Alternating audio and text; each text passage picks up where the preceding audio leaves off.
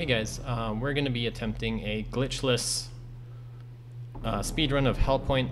This will only be the third time that I've run through this route from start to finish, so it's still pretty rough.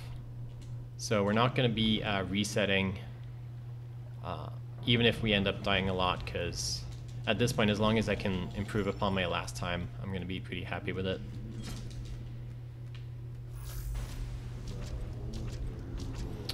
Unfortunately, I just had a run die to black hole hour, which you can see is in effect right now.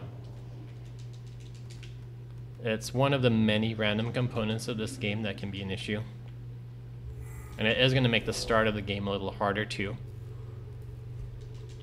So the breach that we got there is actually mandatory, because we're going to end up dying in the next couple of seconds here. And we're going to be doing that on purpose because it opens up a room in the next section of the tutorial here.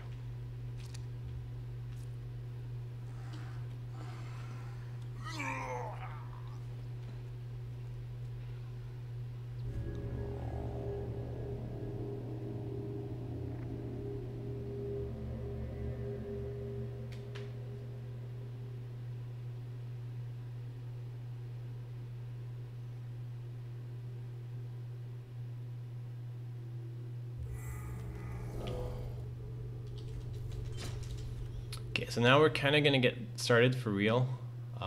So we've got our weapon equipped. That'll kind of carry us through the two first main areas of the game.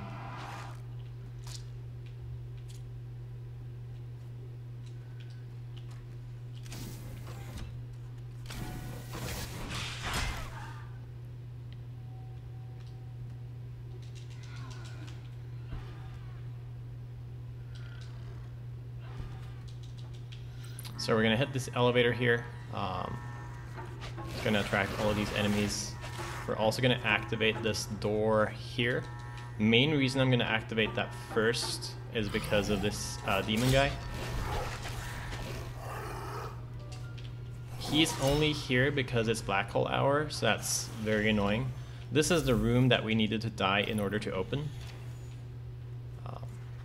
But now that this is open, we can safely climb up here.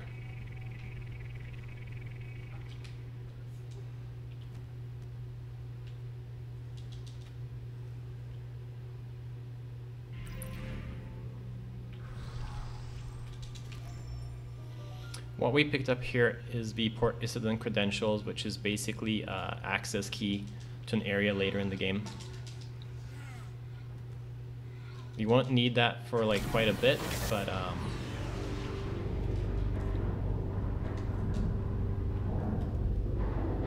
you can get it really early on and it saves a little bit of time.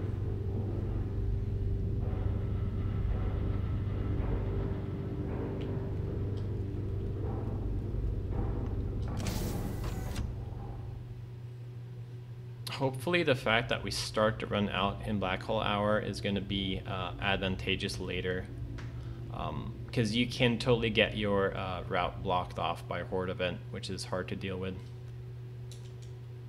So coming up is the first boss of the run. This is a slow fight just because you don't have a lot of resources to fight with at this point in time.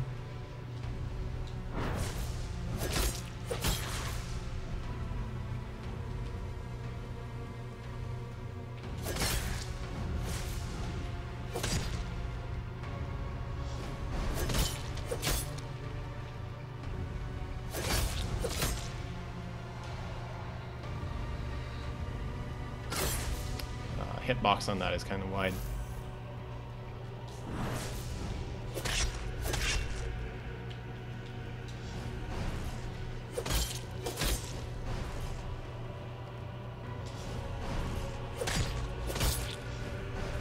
This is a good cycle.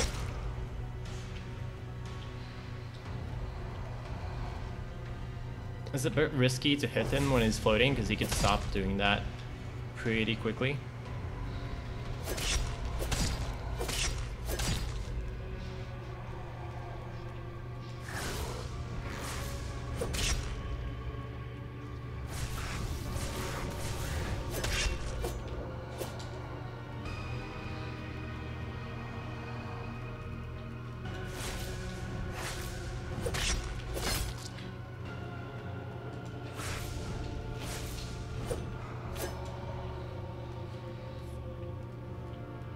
Kind of want him to come out into the room a little bit, because if he's standing next to the wall, I can't really run around him.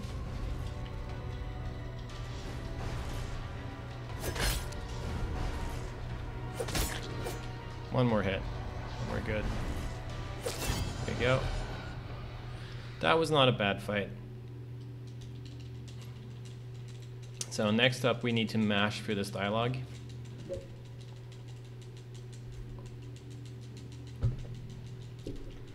I'm not sure if any of the other options are faster, but not having to time your inputs is kind of nice. After you pick the last answer, you can also start moving towards the door. I'm gonna get the Omnicube here. It can actually be useful later on in the run. There are some doors that you need to actually use the Omnicube to reset yourself to open.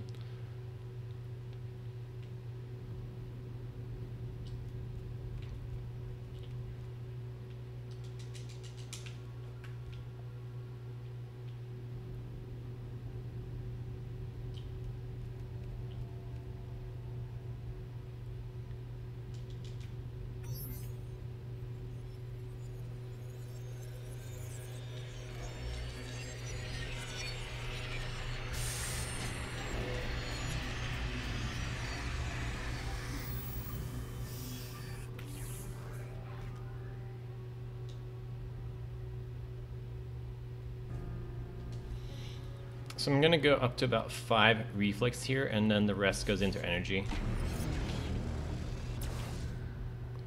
Energy is kind of gonna be our most important resource early on. Foresight doesn't do a ton of damage scaling relative to the number of extra shots you can get with more energy, as far as I can tell. We do eventually want to start putting points into Foresight as well, but at least initially getting more energy is more important.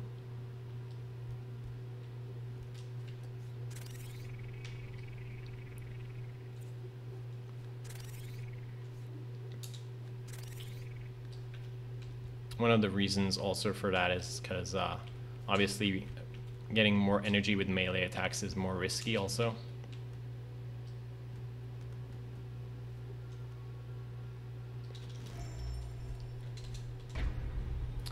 So here we're going to menu out, and how that works in this game is that it typically sets you back to the last breach you interacted with. Sometimes it'll put you back at the start of an area instead. But for the most part, this is super helpful in terms of saving travel time.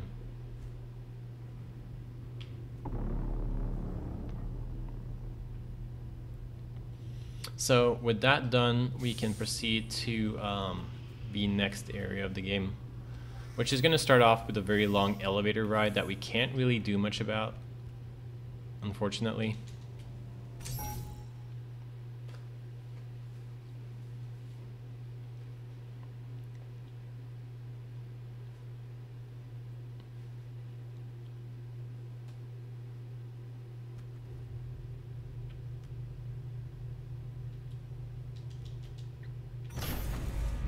Here we have our elevator.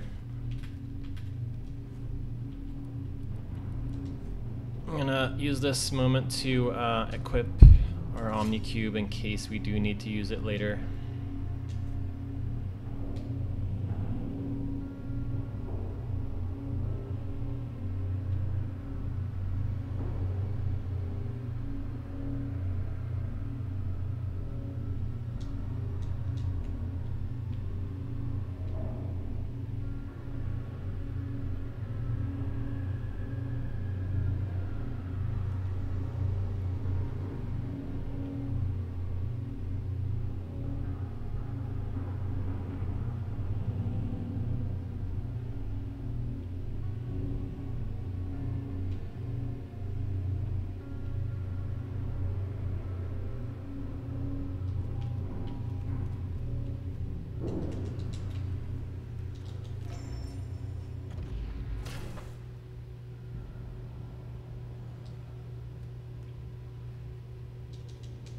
Gonna get this breach in case I end up dying on this next section.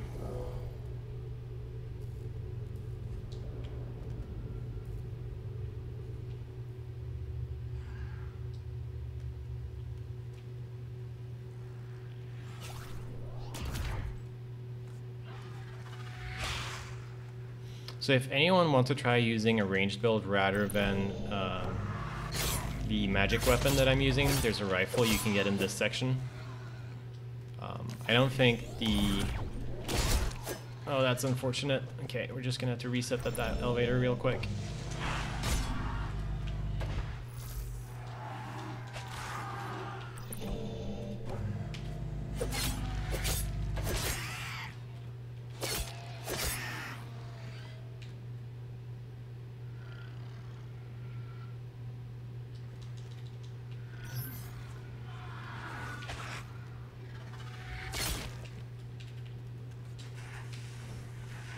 Oh, we just about missed it. There are axions on top of that second platform there you can get. But the jump is a little bit tricky, especially if you're trying to go fast. So we're coming up here on the second boss. I might have to try this a couple of times because I don't have a lot of health coming into the fight.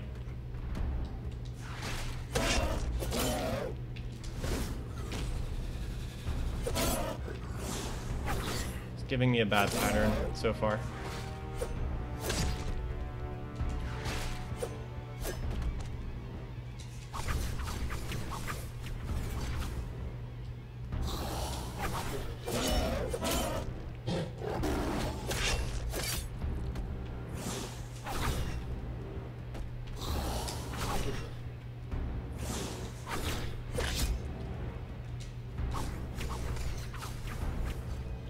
Yeah, he's definitely being a bit of a jerk right here.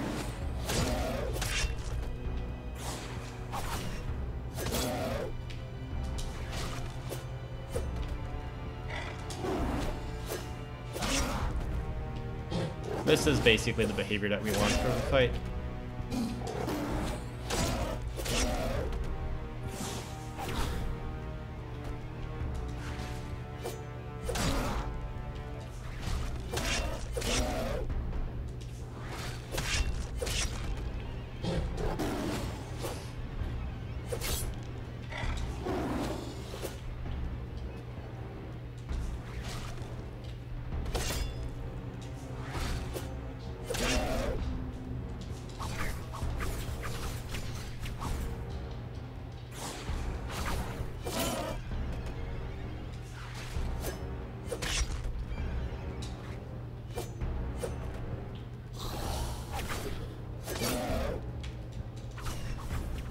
We've almost got enough for another health potion here,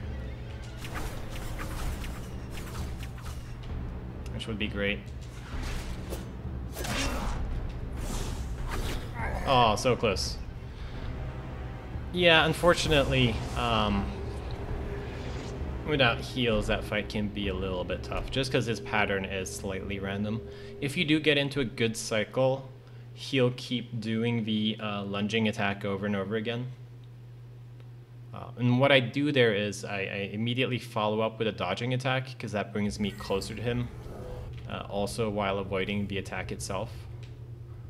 And then as long as you hit him as he's turning around, that seems to trigger another lunging attack.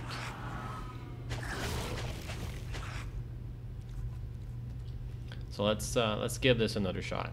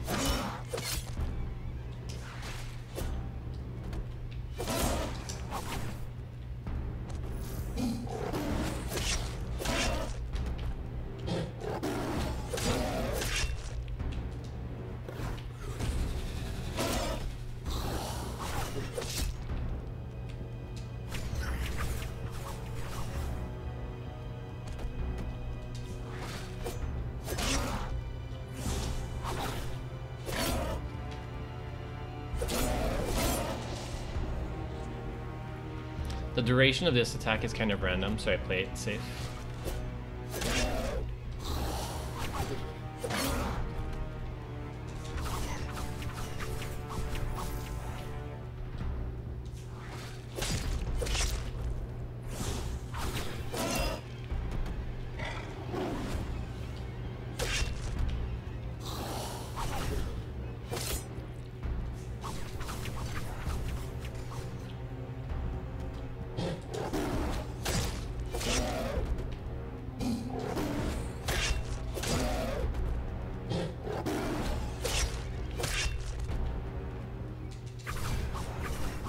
That was kind of exactly the type of cycle that we want.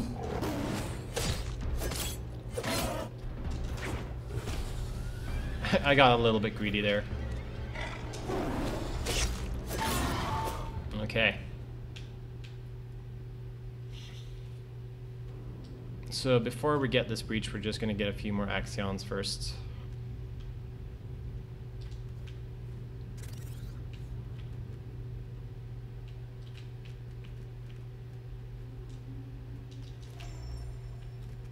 Just because every bit helps in the beginning.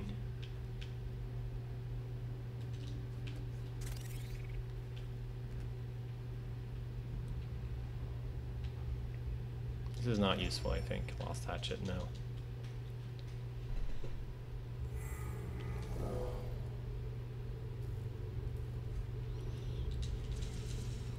Okay, we're gonna get as much energy. We're gonna put a little bit into foresight. Should be good.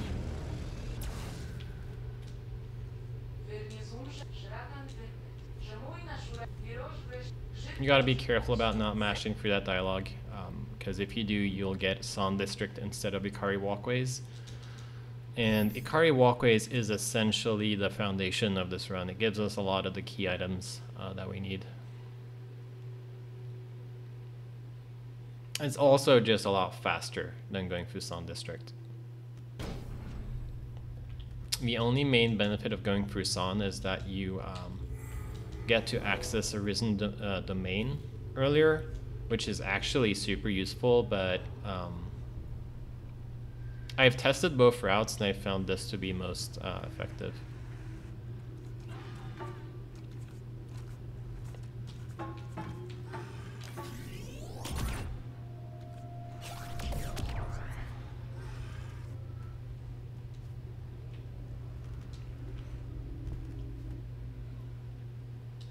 We want this guy to come out of the corridor so we can kind of just jump over him like that.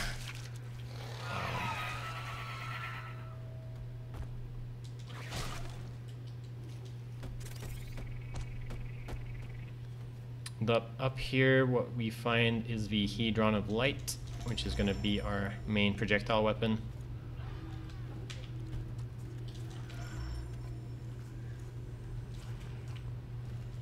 Just going to equip that now real quick. We're probably going to have to end up resetting on this boss, but I'll give him one attempt.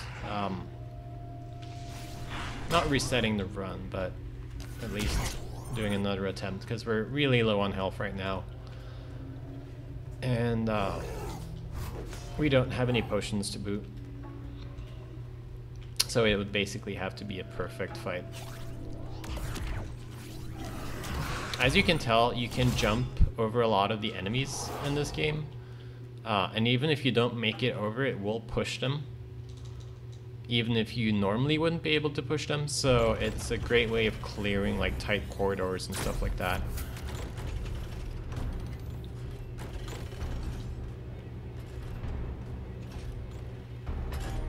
So we want to try to get him to fall down off that platform, because fighting him up there is really tight and we need space to run around him. Right now he's kind of being a little bit of a jerk. Okay, that's what we want.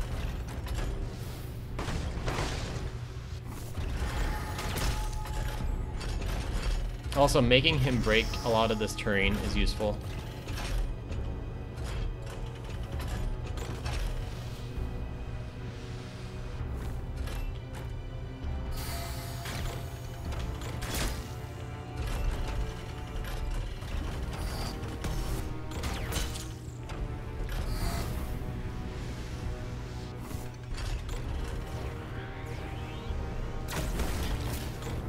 That is a little bit scary.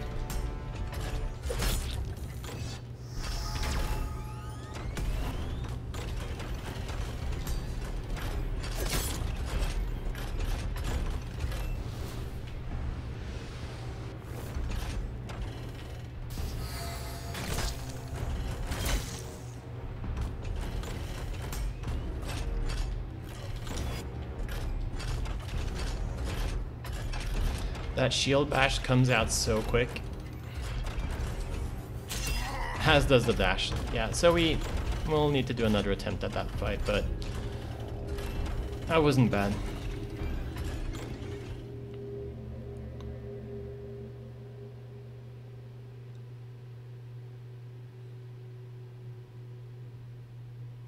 All of his attacks do a lot of damage though. So we can take a couple of hits if we're at full health, but if we're at anywhere below full health, he'll basically one-shot us.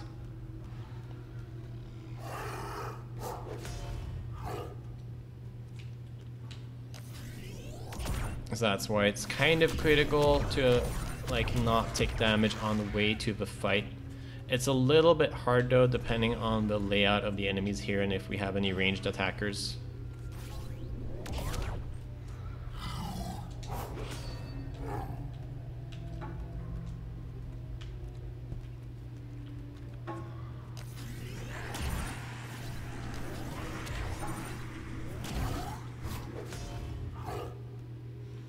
Like I said, the spawn patterns and patrols of the enemies do make this run a little bit inconsistent or unpredictable.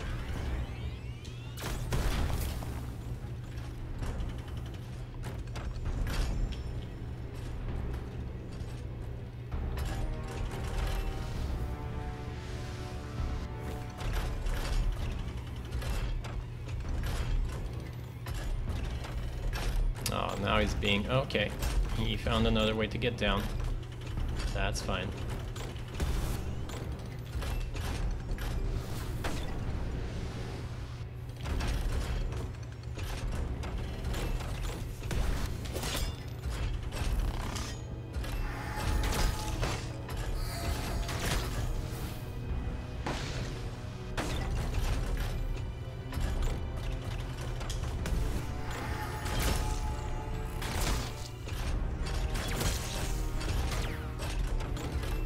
If you hit his shield at all, he won't take any damage from any of the projectiles, which is kind of nonsense.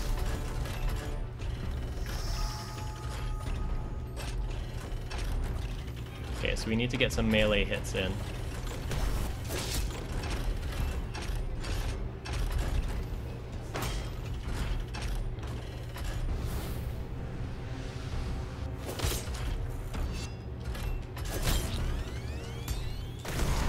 Yeah, that's something you gotta watch out for. If he charges his cannon as he's dashing, he'll fire immediately afterwards.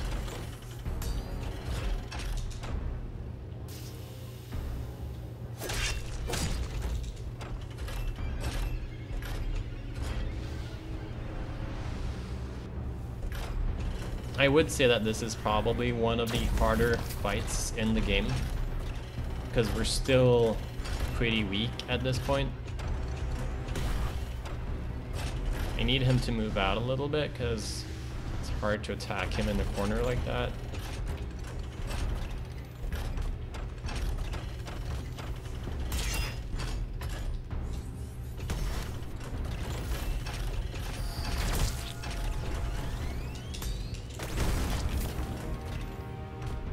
Yeah, this is getting a little bit sketch right here.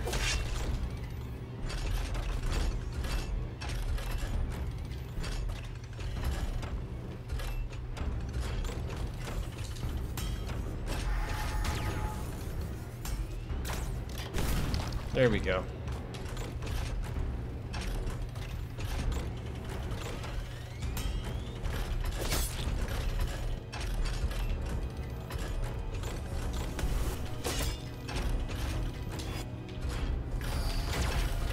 Oh, that was really bad timing.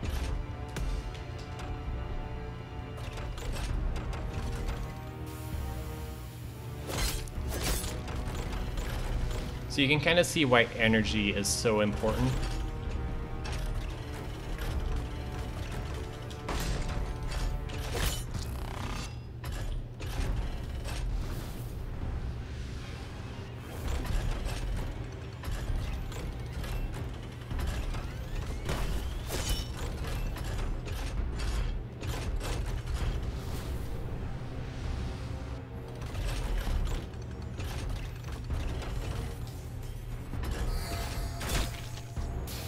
There we go.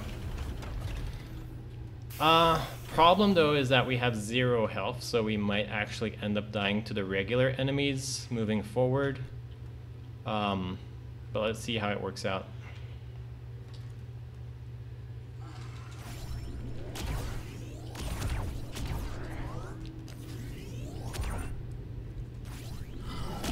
Ha! Okay. That's fine. We got the boss down, so it'll be pretty quick to get back here. That's another thing about Ikari walkways, is that the run distance to the boss is very quick.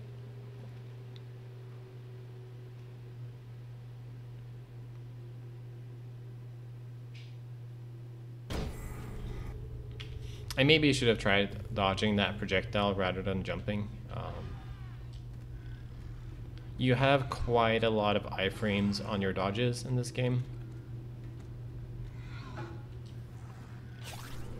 And as you might have noticed, you can dodge cancel a lot of your attacks as long as you input the right timing.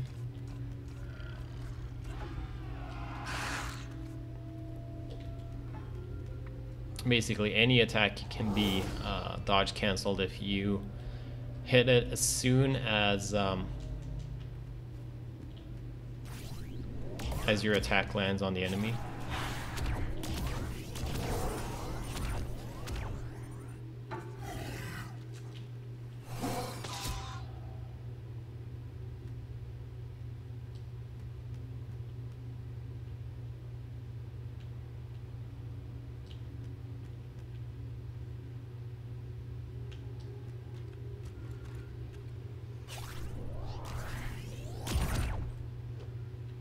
We're gonna need to pick up our, this is gonna make this section actually a little bit trickier than normal.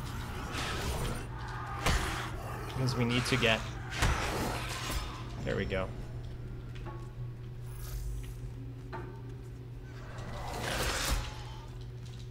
As long as we get down here, we're fine.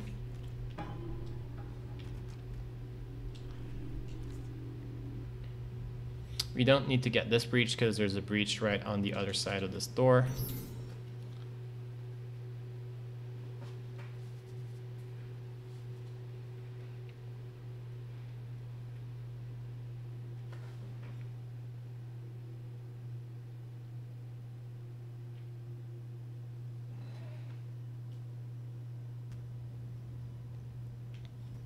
And I'm gonna go ahead and I'm gonna synchronize this breach with the breach synchronizer we got earlier. And we're gonna go back to the observatory, and the reason we want to do that is we want to equip our conductors and the weapons that we're gonna continue to use. I notice my frame rate is also dropping, which happens sometimes. So I'm gonna probably load in and out of the game right after this.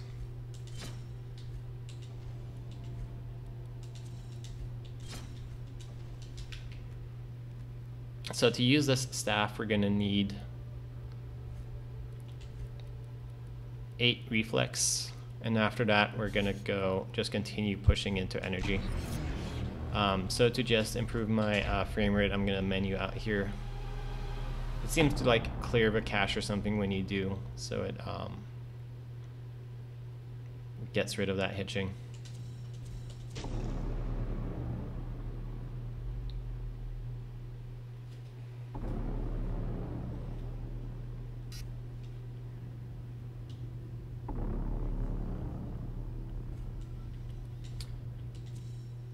So in this area, we're gonna need to pick up a key, and there's a lot of fast enemies here, so it can be a little bit tricky.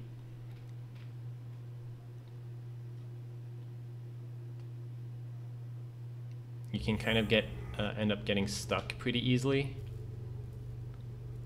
So we'll see how that works out for us.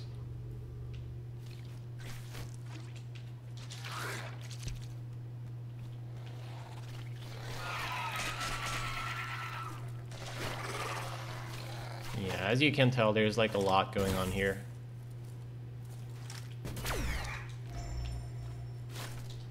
Preserving health for the upcoming boss fight is actually not super important because he will one-shot us in most cases anyway.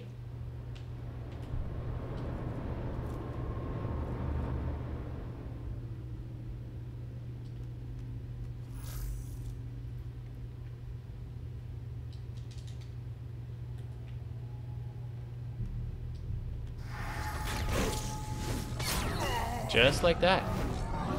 Yeah, I was a little bit too far forward. Like I said, with the Hedron of Light, you want to make sure that all of your projectiles hit for maximum damage. So you want to be close enough to where the projectiles that are at the wide end of the arc actually connect, but obviously you don't want to get punched in the face either. That is suboptimal.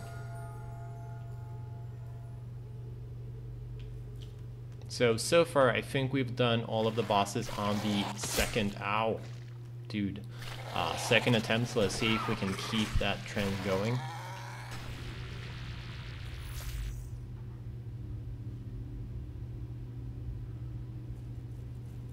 For the most part with this boss fight, you want to try to keep your distance, and you want to try to keep him at bay using the cube.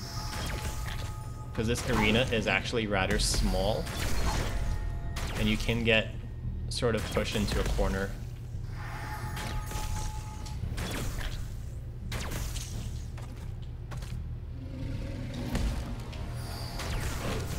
Oh god, slightly too close again.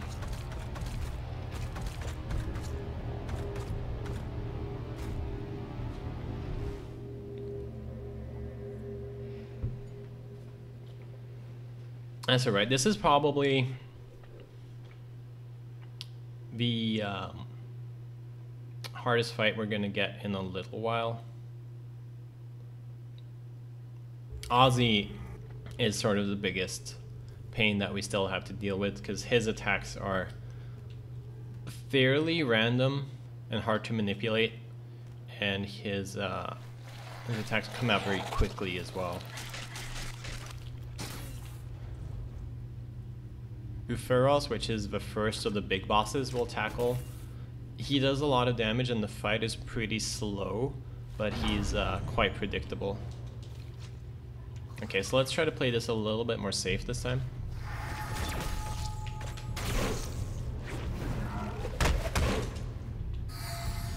Whenever he does the twirling attack with both hands, I like to go for the melee attack because it's safe.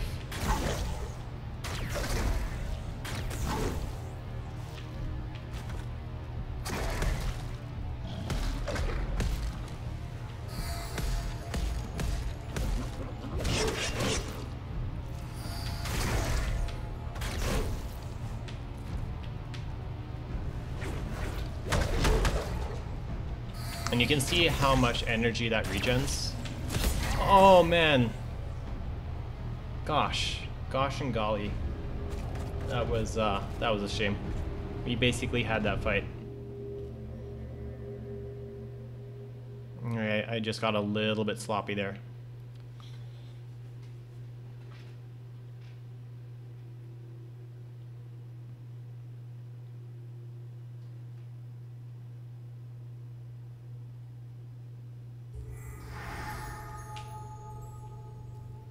Like I said, we're not resetting on this run.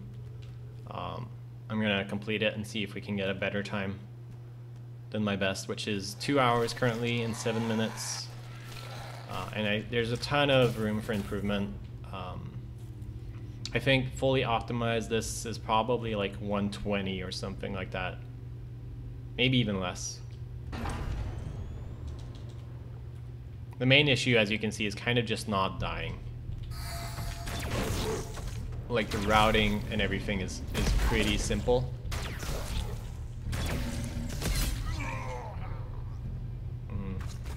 Yeah, the real issue with this arena is that it's pretty small, and at some point you gotta make your way around him to not get backed into a corner. So that's why you want to try to use the cube to keep him as far pushed back as possible.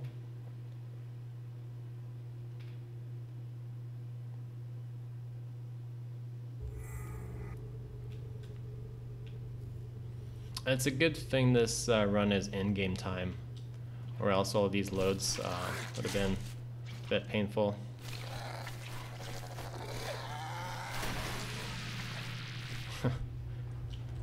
Lasers.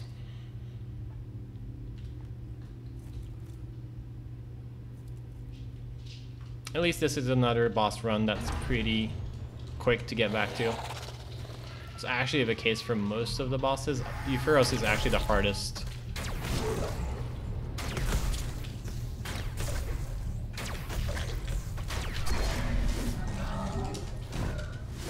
Oh, that was pretty unsafe.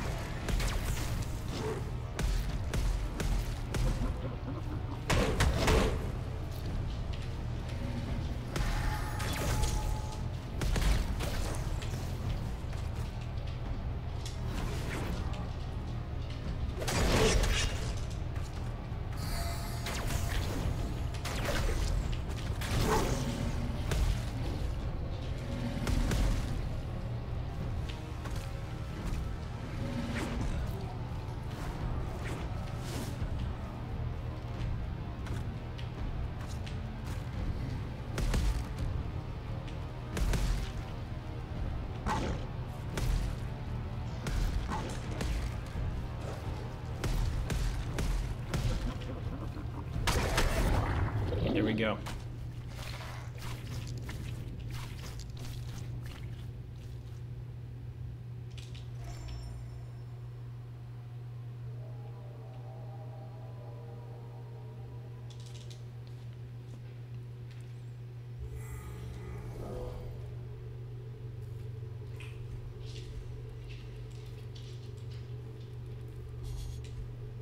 So this is the point where we want to start putting points into Foresight. 15 energy is pretty good, and we can refill it pretty quickly with our staff. The reason we want to start dumping points into Foresight at this point is because we want to be able to interrupt Ozzy's attack where he summons enemies. And that seems to be related to the amount of damage you do.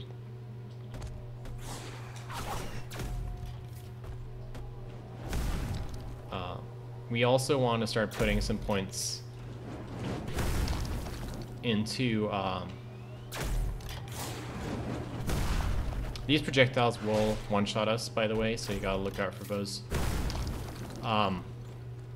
We also want to start upgrading our cube at some point to scale our Foresight as well. So this fight is fairly predictable.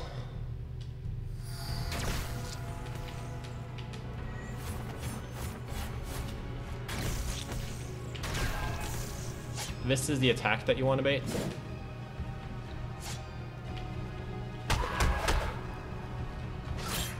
And you don't want to get hit by that, because that hurts a lot.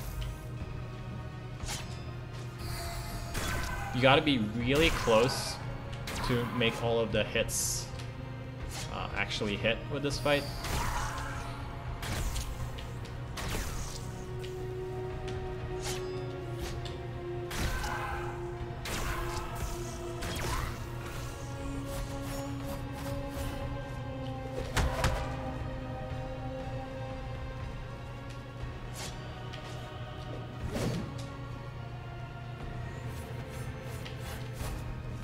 want to kind of get back into the center.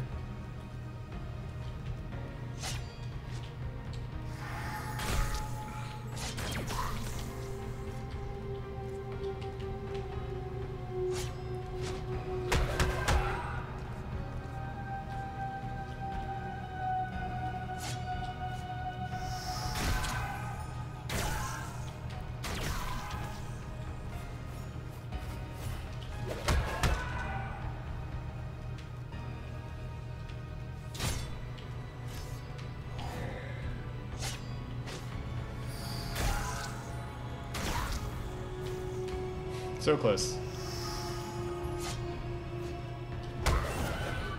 Nice. That mask is actually a random drop. So here we're just menu resetting to get back to where we were before.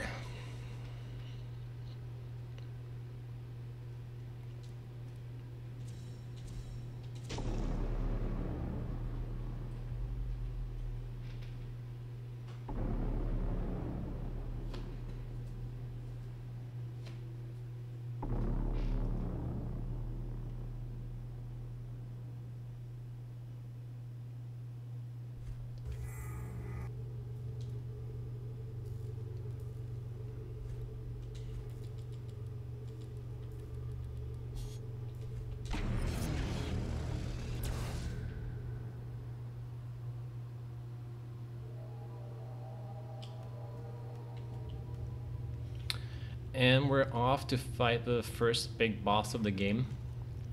This guy actually has the most annoying run-up if you have to reset it. The first time it's fairly okay, it's still a little bit tricky. But if you have to reset on this boss fight, it's a lot trickier to get back because you have to call an elevator. And there are a lot of enemies in that area. So as long as we actually hit the door here, we're invulnerable, so we don't have to worry about the projectiles, by the way. As long as you're interacting with anything in this game, you can't take damage, which is nice. But yeah, as I was saying, like running back to this boss can get really rough, so let's try to see if we can get it on the first try.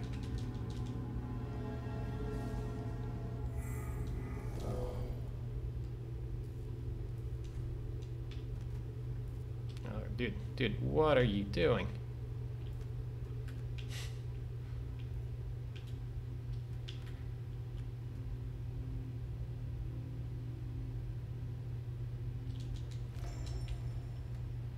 I probably actually have a few axions I can consume. Good enemy spawns here. This whole area can be a lot tighter with enemies than it was, so that's good. The next section up here, though, is the difficult part that we need to deal with.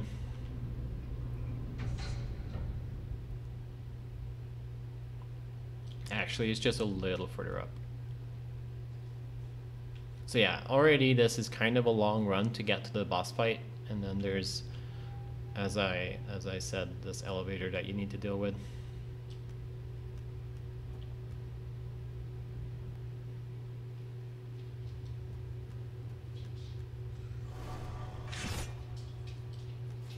These enemies are a bit of a pain. Luckily, we didn't get one spawning in front of the door this time. Wow, all of this enemy layout here is actually really good.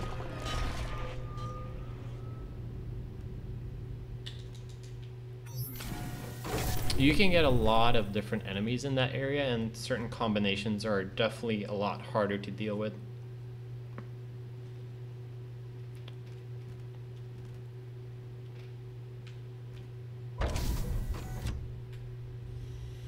Okay, this is Euphoros. He's the first big boss of the game. He is quite deadly, but he's also kind of slow and methodical.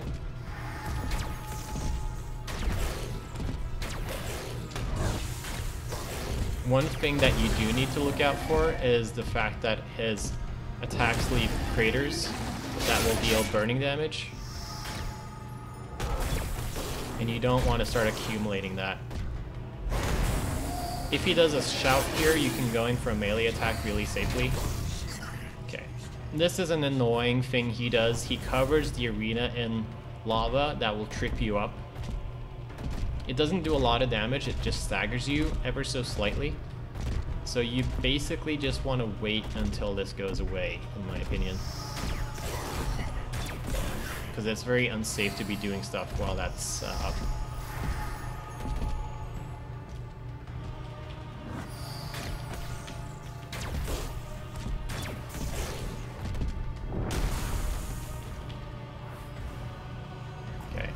Whenever he starts casting something, you just want to get away from the center of the arena. This is an annoying thing he does too. If you get close enough to him, he can't actually hit you with this attack, and he will stop doing it, so that's the best way of kind of canceling it.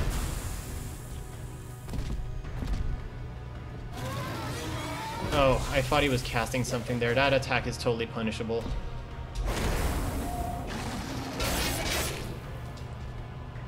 That leap will one-shot you also. As you can see, I'm actually on fire now, so I'm going to need to keep an eye on my health. I do need more energy, so I need to be able to go in for more melee attacks here. There's probably more opportunities than I'm utilizing right now, but I'm playing it a little bit safe.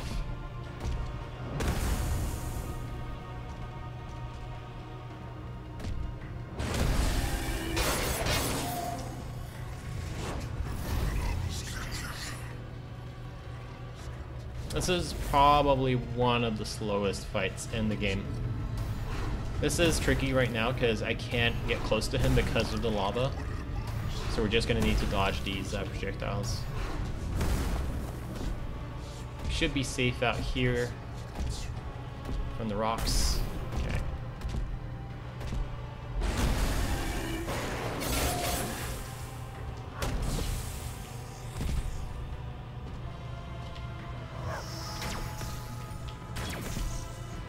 Yeah, and I want to try to make sure that all of my attacks are hitting.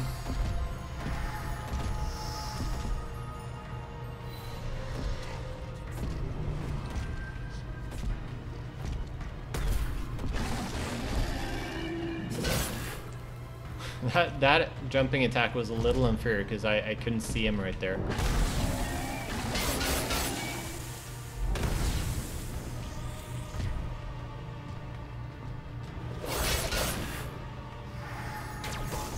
That's pretty good energy right there.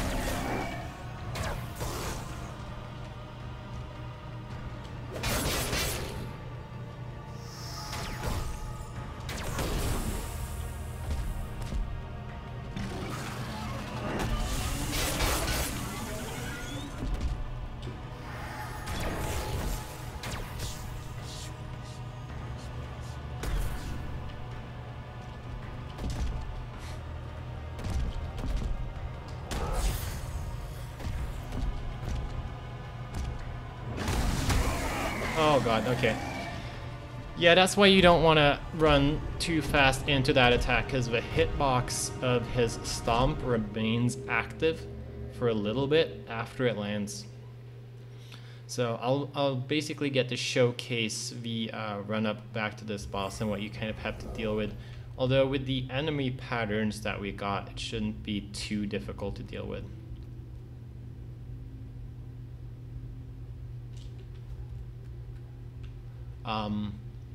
There might be strategies in this game optimizing around getting effigies to lower the difficulty of areas. I'm not sure if there are any directly on this route, but it's something people could look into.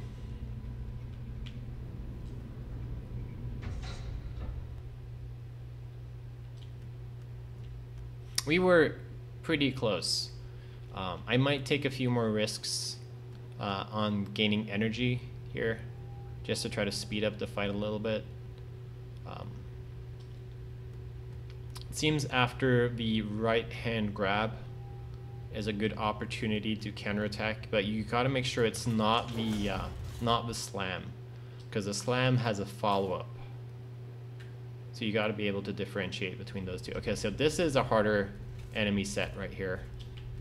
I'm not sure why it was different. It might just be the patrolling of the enemies. Yep. Yep.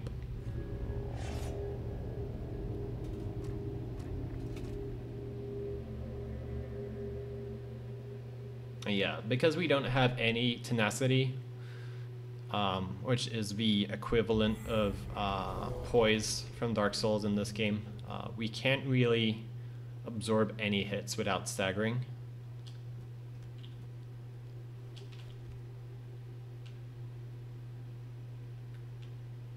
So we can very easily get killed by anything that has some sort of strong attack.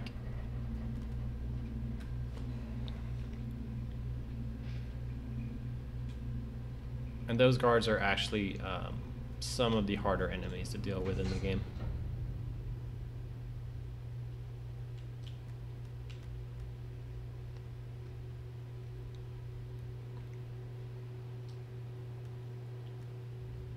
But even though I've been dying quite a lot, you can see how all of these bosses with enough practice are very doable.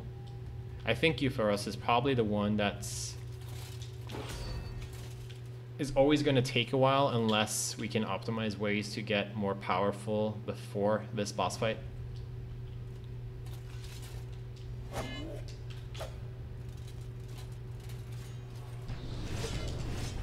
And now we need to call this elevator, which is why this part is so hard. Because we gotta essentially wait until the elevator comes down.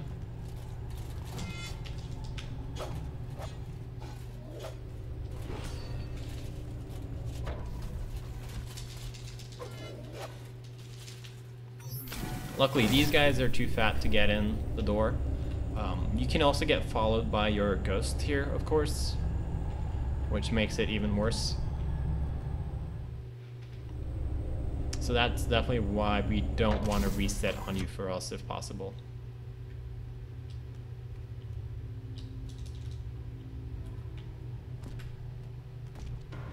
Yeah, I'm gonna try to focus in this fight, so I'll be a little bit quiet here.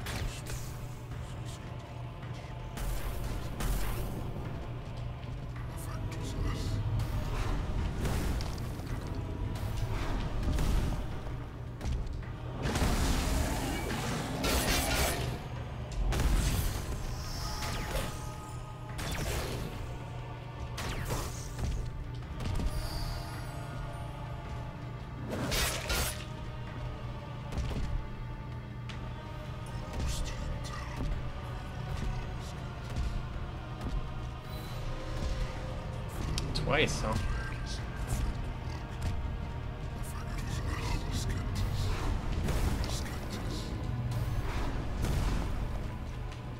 I think this is probably one of my favorite boss designs in the game. I mean, it's very Doom-like.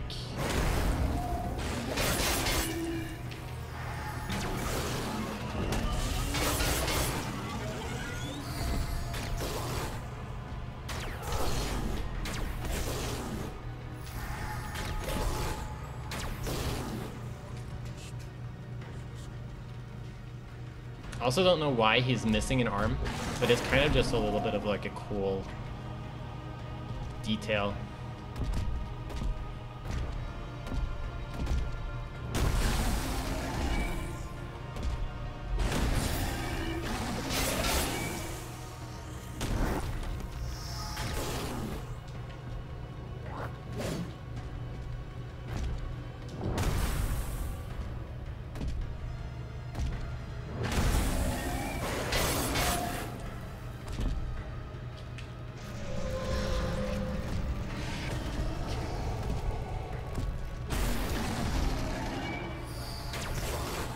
That leaping attack is absolutely terrifying.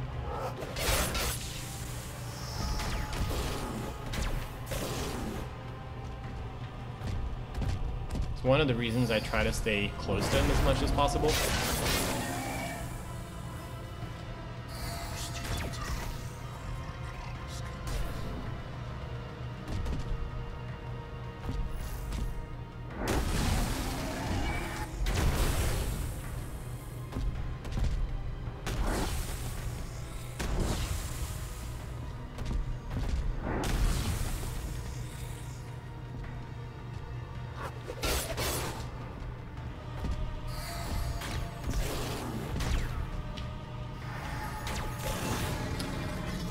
There we go.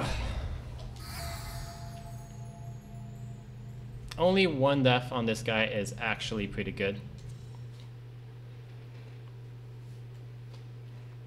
We're probably far ahead of my estimate. I haven't put up splits for this yet, as you can see. Let's consume some axions here too while we're going.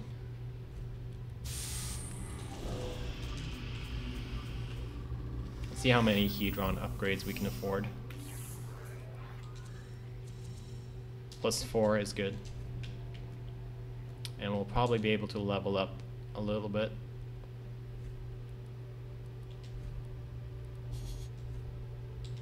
Okay, pretty happy with all of that. So now we're gonna head to Port Issoudun. Port Issoudun is a fairly short area, which is good. Alma Mater is probably the largest in the game. And this is where we're using those credentials that we picked up way earlier in the run. Almost at the start. This area is tricky though, so even though it's fairly short, it does require a little bit of practice. And then the boss here is, in my opinion, probably the worst. Just in terms of randomness and sort of acceleration. His attacks come out like very abruptly sometimes.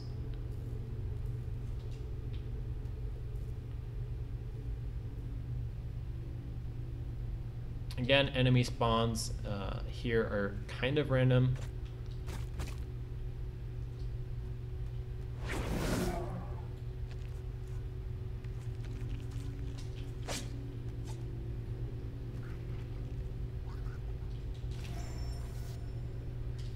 So you want to grab those and you want to get up here as quickly as possible, because this is essentially sort of a trap room, which will spawn a lot of enemies. So you want to hit this switch.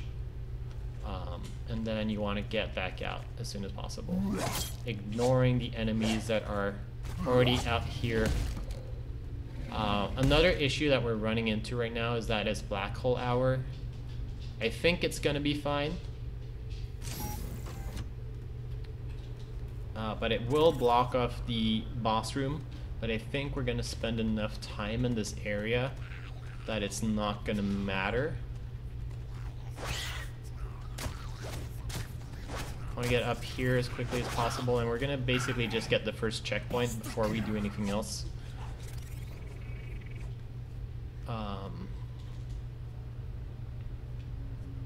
There's a nice armor set here that we can't use.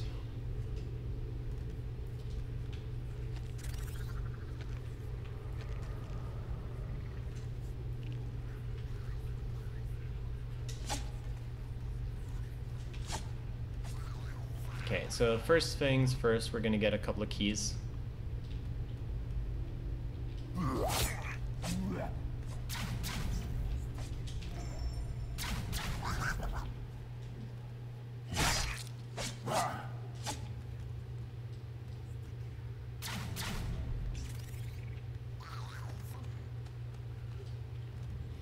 My health is really low here, so it's quite possible that I could end up dying. Actually, we don't even need to continue here, do we? Because we already got everything that we needed, so we can actually... Hey! I was gonna try to just quit out to the menu here, but dying is essentially just as effective.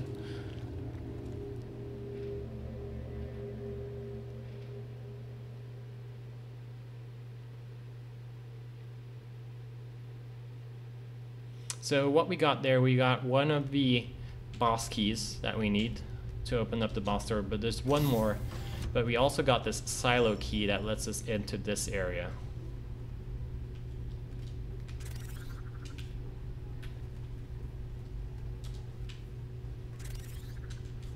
This enemy is pretty dangerous. It's similar to the boss. It's actually the exact same as one of the bosses we fought earlier, so getting around her is important.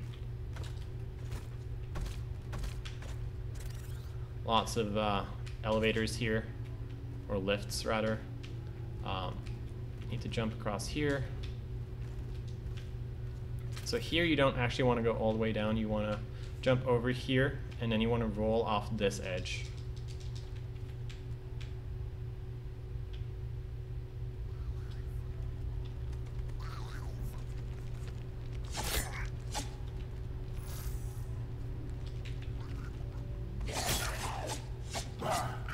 You need to get around this gal here. Okay, and we need to get this. That's everything that we needed from here. And we can back out.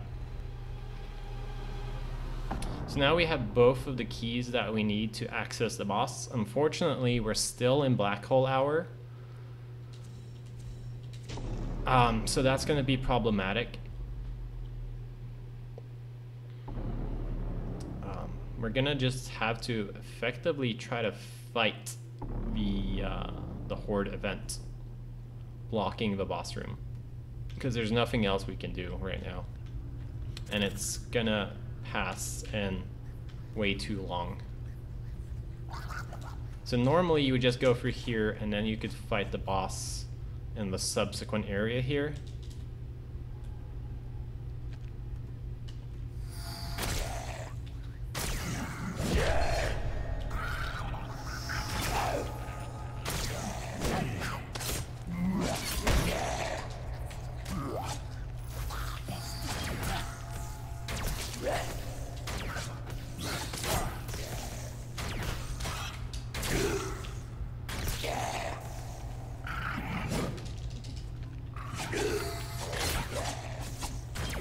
As you can tell, this is a bit of a nightmare.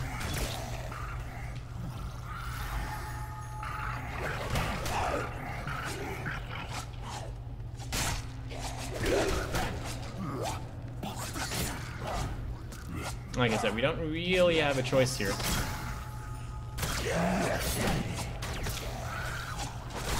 Our choices are to wait out until this event is over, or actually win it. So essentially we're going to be wasting time here regardless, so we might as well try to beat it. This is definitely a part of the run that could be optimized in some way in terms of getting to areas with the right timing. We're about halfway through Black Hole Hour right now. Again, using jumps to push enemies.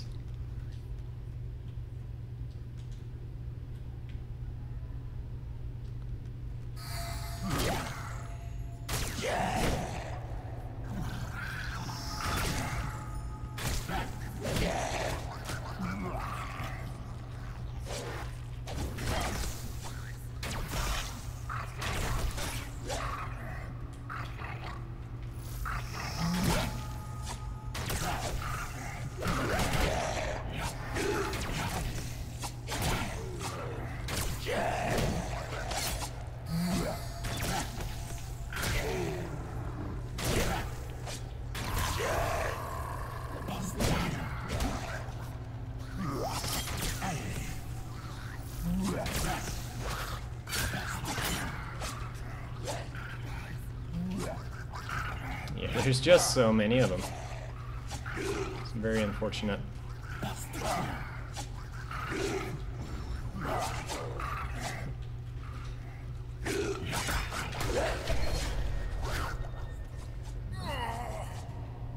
Feel free to fast forward past this part in the video if you're watching this retrospectively.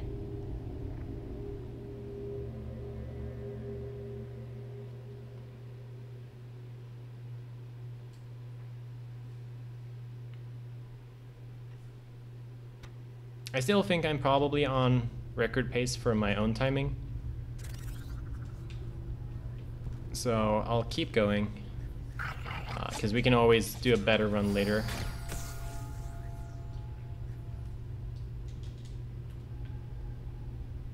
Again, I'm trying to take these guys down as fast as possible.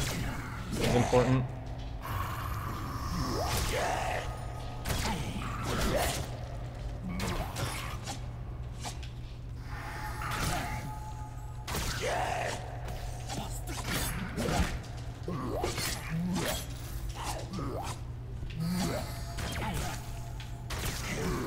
Of course, Try not to waste any shots as well.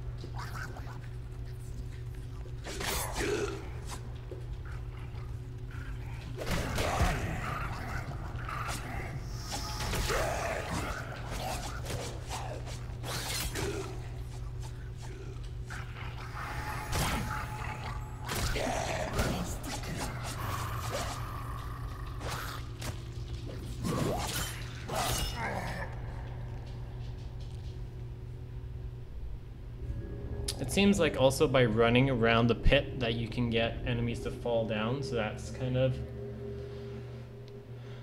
another strat you can use in this room, but again, optimally you wouldn't even be fighting in this room at this point. We're getting close to the end of Black Hole Hour, thankfully.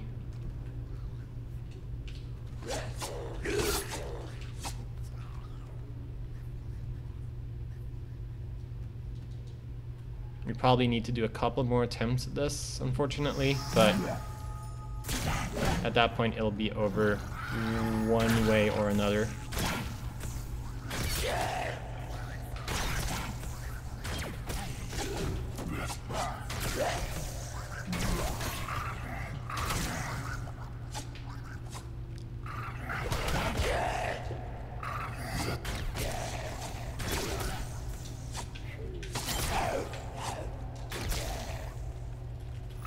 As you can tell, these enemies are also pretty fast.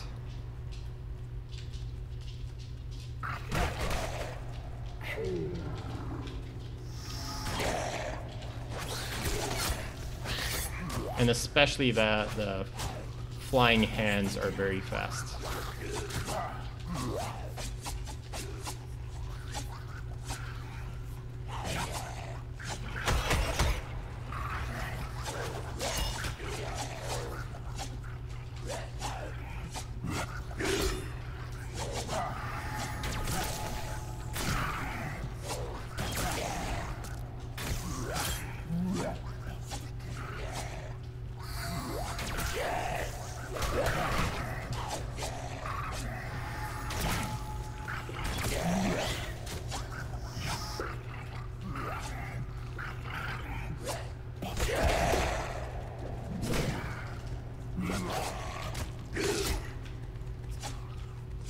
We're actually pretty close to beating this now.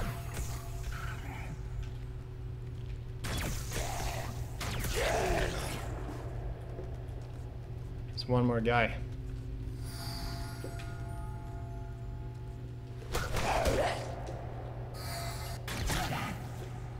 Wow, we did it.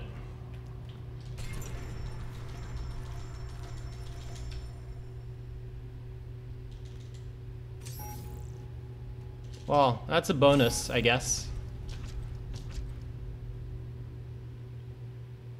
I'm gonna actually reset here and get back to the checkpoint to heal up and also spend down those Axions. Thanks for sticking with me through that. That was painful.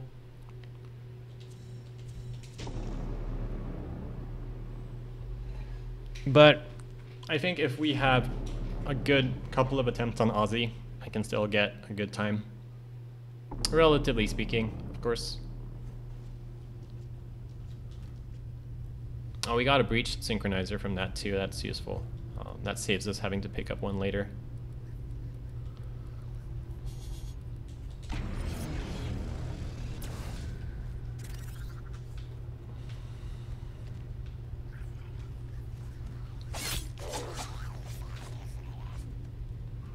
It's kind of hard not to take a hit there sometimes, depending on how those enemies spawn.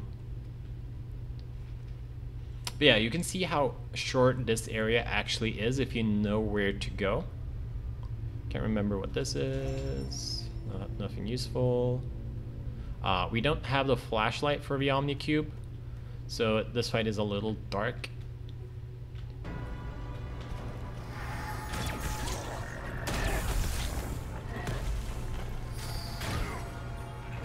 Wait, did one of the smaller enemies follow me down? What the heck?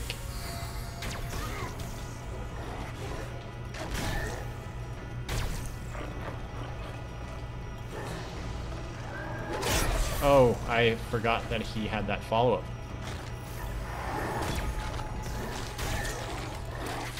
Okay, that was bad. We missed the first attack, and so he was able to spawn these enemies. He spawns between 2 and 8 or 6 maybe of these at a time. So yeah, that was just a really bad beginning to that fight.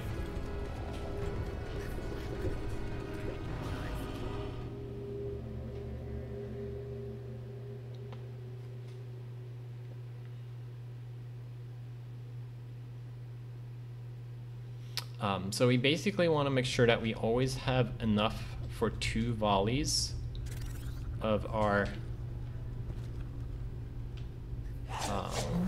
Hedron left in order to try to cancel Ozzy out of summoning add-ons. Because once he summons add-ons, the fight becomes twice as tough, because you need to avoid and kill them as well as keep an eye on Ozzy,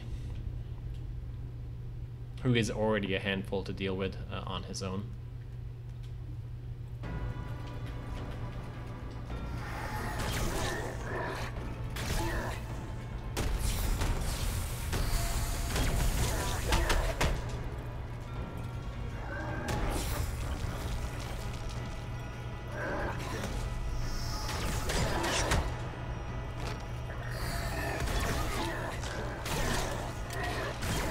Somehow he still got off that summon.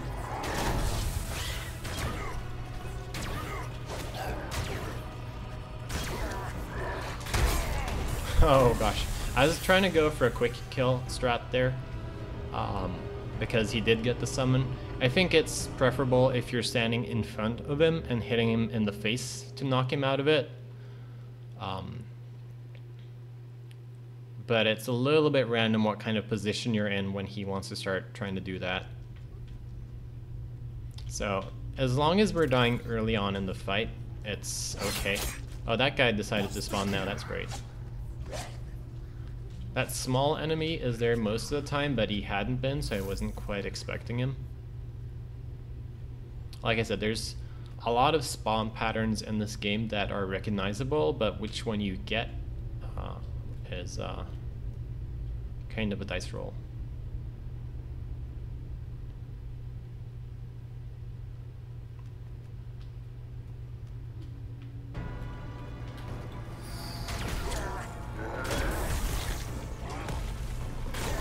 You gotta be very careful about his flipping attack, because the hitbox is actually insane.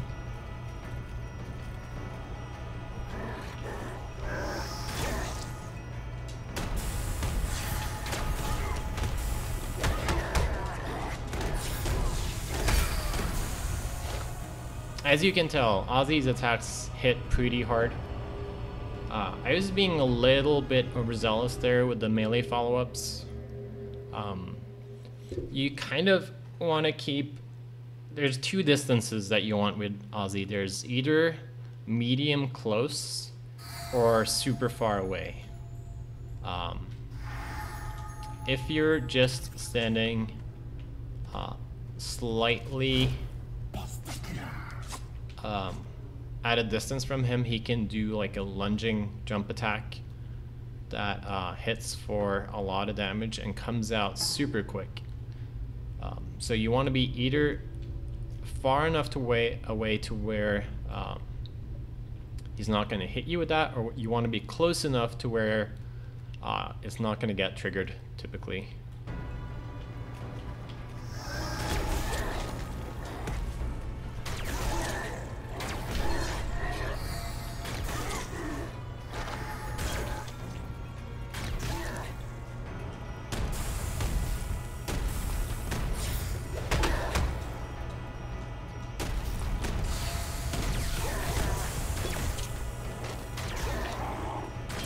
Okay, we actually canceled him out of summoning enemies right there, so that was great. Now we can't attack again for a little bit. This is going to be a lunge. Because we need energy in case he tries to summon enemies again. Okay, he's going to do a flip. That is risky. Okay, we knocked him out of another summon. That's good.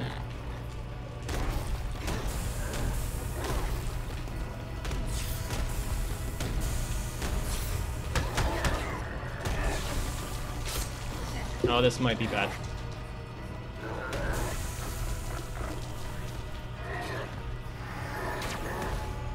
I've actually never seen him cancel out of that flip before. This has been a pretty good fight so far. That was very good. Gotta remember to pick up the credentials. Did I do that already? No, it's down here. So here we're gonna port back to main base, and we're gonna try to upgrade our cube a little bit more.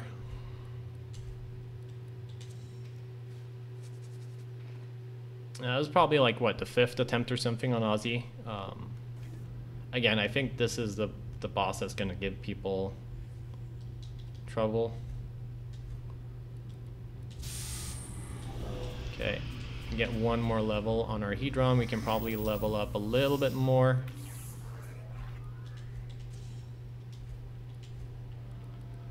Let's get energy at this point.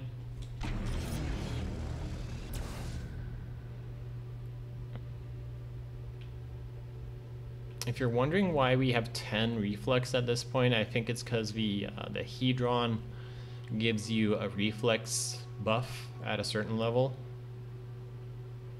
That might be something that one could optimize around and only get 6 reflex, but I'm not sure how that would work out timing wise. I guess what you could do is you could check how close your weapon is to leveling up. But you basically want to start using the Disciple Fruit as soon as you get it.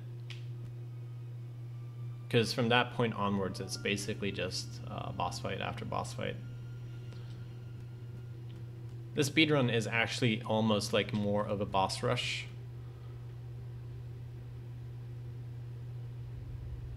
Than anything else.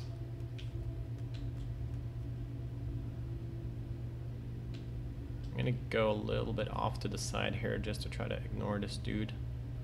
So next up is Arisen Domain, which is probably my favorite area design-wise in the entire game. And it also actually has some of my favorite enemies.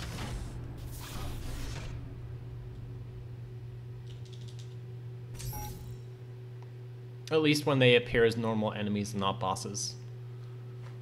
So this has got sort of like a Blade Runner, Stargate, Deus Ex kind of vibe going on, which I think is really neat.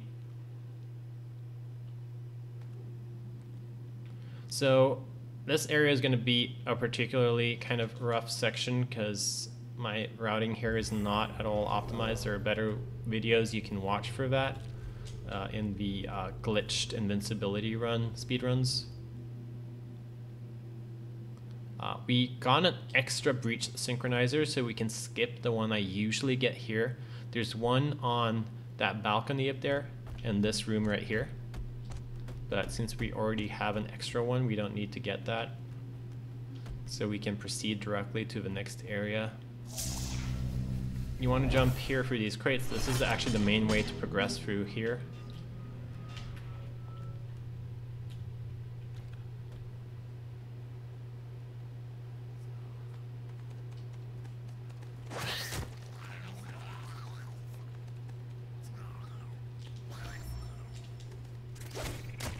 I don't think we're actually gonna bother leveling up again, just to save time and because we're powerful enough. So picking up items at this point is a little redundant.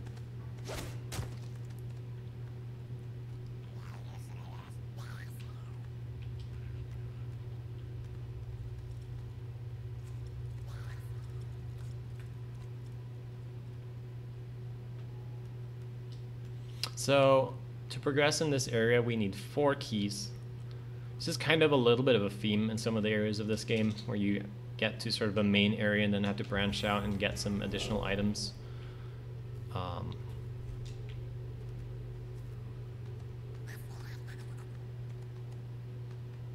I'm gonna do my routing for these,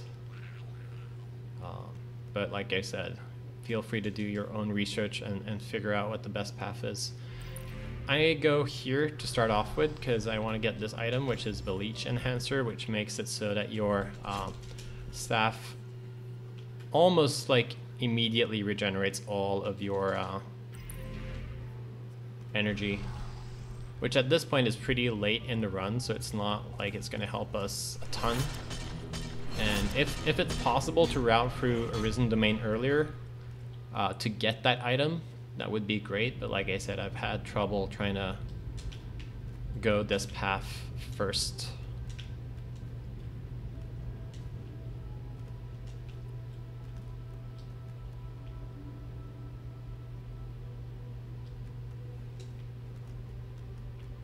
This wall is a little bit like glitchy sometimes, and you end up kind of getting stuck on it a little bit, so you just got to be careful jumping up.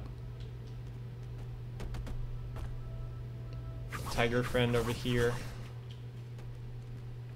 There'll be a bunch of those throughout this area. You can jump off of here onto that circle and kind of skip the path that I'm taking right now, but I'm playing it safe because I don't have a lot of health, like maximum health.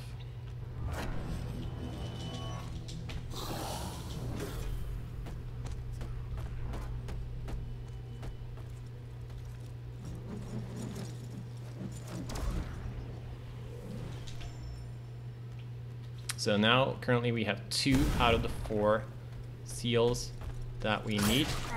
Okay, we took a couple of kicks to the face there. What I actually should have done here is lower the ladder that's on the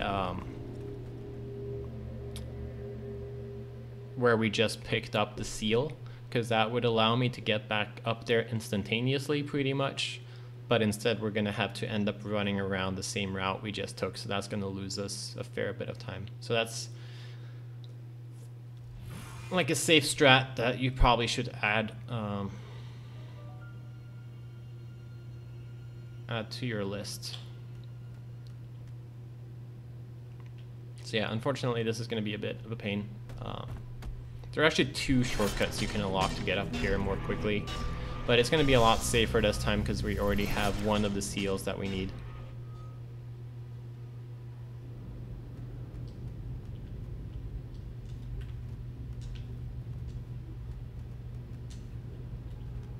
Oh, almost messed that up.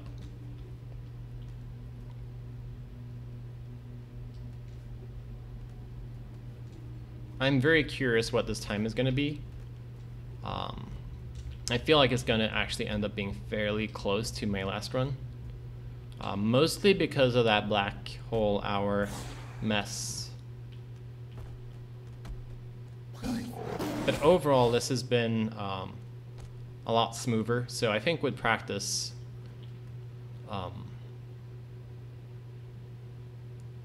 you can still save a lot of time on this run.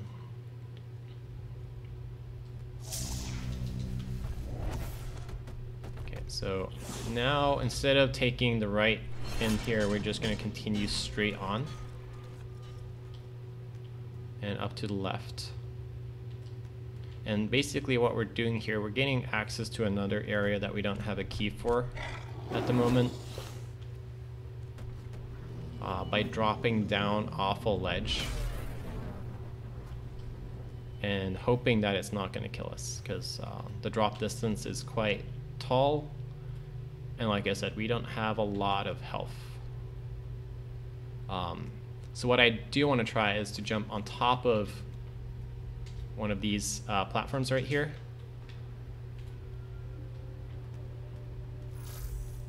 And then we want to snake around this way.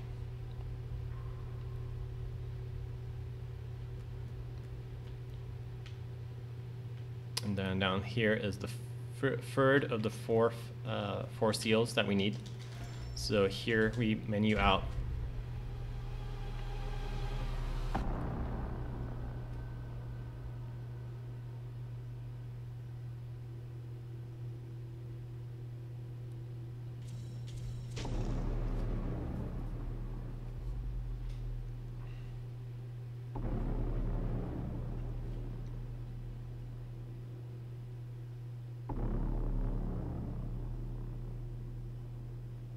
One more seal that we need. And this one is basically just going to be down this way. This weapon right here that you can pick up is one of my favorites in the game. It's the linked espadon, which is sort of like a greatsword that has amazing reach and stun potential. This section up here is just a little tricky because you need to get around these guys without getting killed. And there's like 3 of them. But yeah, we managed to do that pretty well. Menu back to the main area, and now we're coming up on what is the last boss fight of this run. If you were to do an all bosses run of this game, you would have to kill the final boss, who is honestly a little bit of a pain to deal with. So I'm happy that the 80% glitchless doesn't worry about that.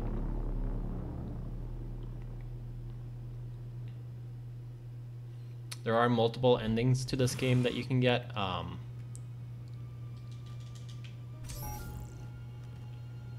And there are actually 3 kind of variants of the final boss fight, which are kind of increasingly hard. And we're not going to do any of them. This is me. This is my ghost. I think this is actually the first time we've interacted during this run. I'm pretty lucky to not come across him. This game has sort of a death mechanic where when you die, you drop your axions, your souls as it were, and you spawn a copy of yourself with the exact same equipment and stats. And it can be dangerous because we are such a glass cannon that we can very easily kill ourselves when we run across our ghost like that.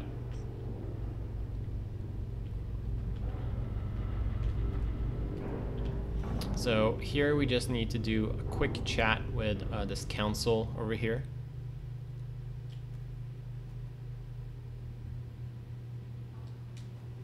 Oh, wrong button. I don't think it matters what you say first. Secondly, you want to ask to see the Mundus, and then you want to tell him that you're investigating what happened on the space station. Any other option will not grant you access, though luckily it won't like soft lock the game or anything. You just have to restart the dialogues, which is obviously suboptimal. Okay, here we go.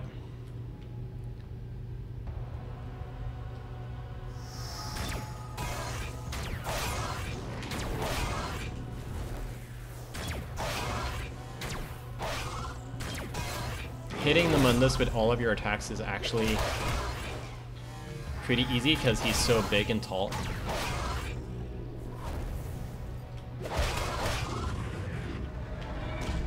That will insta-kill you, by the way, and you need to jump to avoid that attack. Like I just missed there.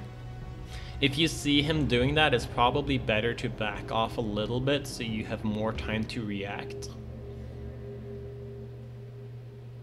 It was kind of unlucky to get that attack twice in a row like that because it's fairly rare that he does it.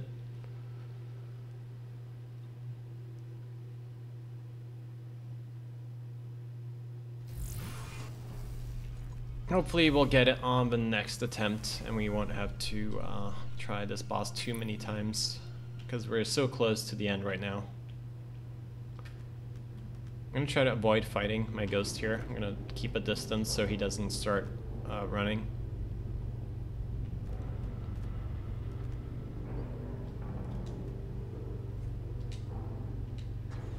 And there we go. He can still probably shoot us from there, so we need to be a little careful. Again, this is such a cool area of the game.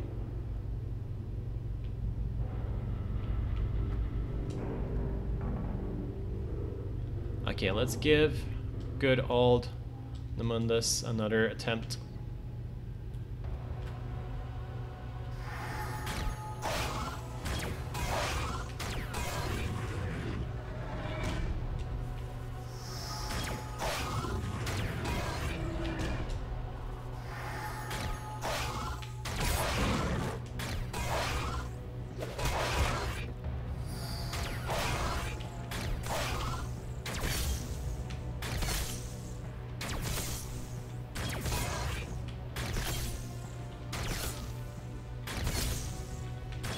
Okay.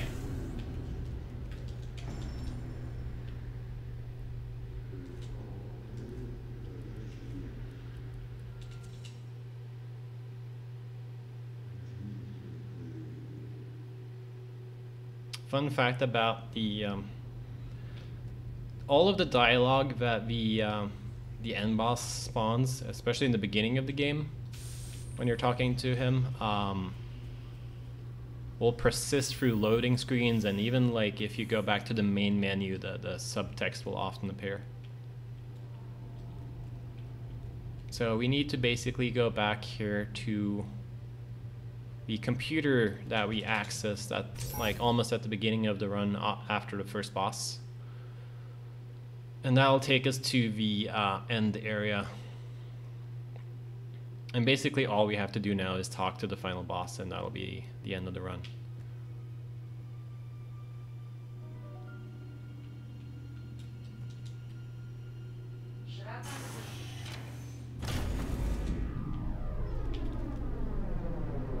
Again, I'm super curious about my pace here. We've died a bunch of times, but still think it's going to be a little bit of an improvement.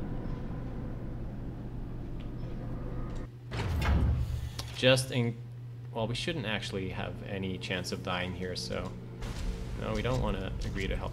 I'm playing on Steam offline mode, by the way. So I'm not quite sure why we're seeing online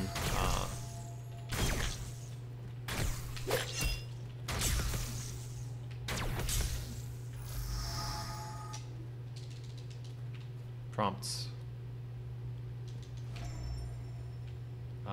We also need to power this switch.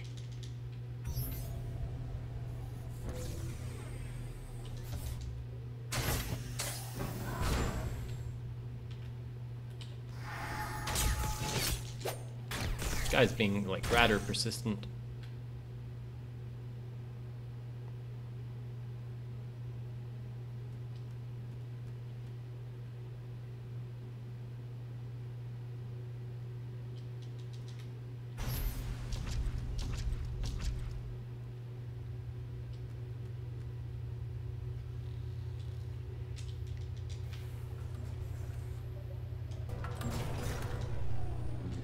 Here you just want to mash the first option in the dialogue.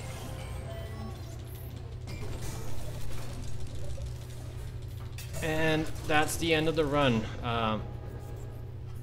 Time is when you hit credits. How you can skip going through all of the credits is to actually Alt F4 out of the game. I'm not going to do that right now because I don't have my screen capture set up the right way. I basically only have it for game capture, so it would black out for a second. I don't want to leave that, so we're gonna mash through the credits, which is fine, but we're gonna have to sit through the cutscene before at the start of New Game Plus before we can check the time. So this is basically like 5 seconds lost or something like that, which in the grand scheme of this run is not quite a lot at this point. Obviously, if you want to really optimize this later, you should reload the game itself.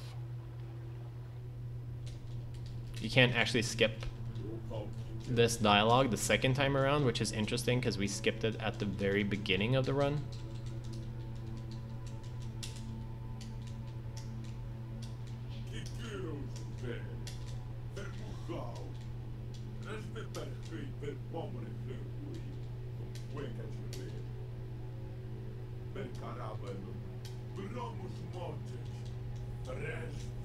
And so maybe this is actually more of like 30 seconds of time. Anyway, thanks for watching. I've had fun trying to route this game. It's been a little bit frustrating, but I feel like this route is pretty solid. And with the right optimizations, you could do a lot to get this time closer to an hour.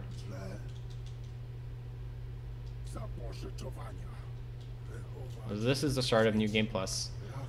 The narrative of this game is actually kind of interesting. Recommend checking it out.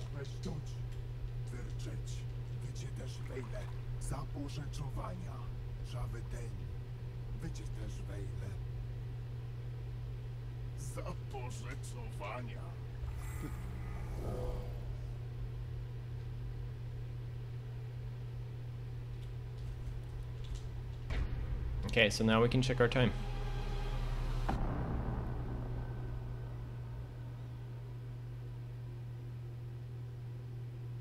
And the time is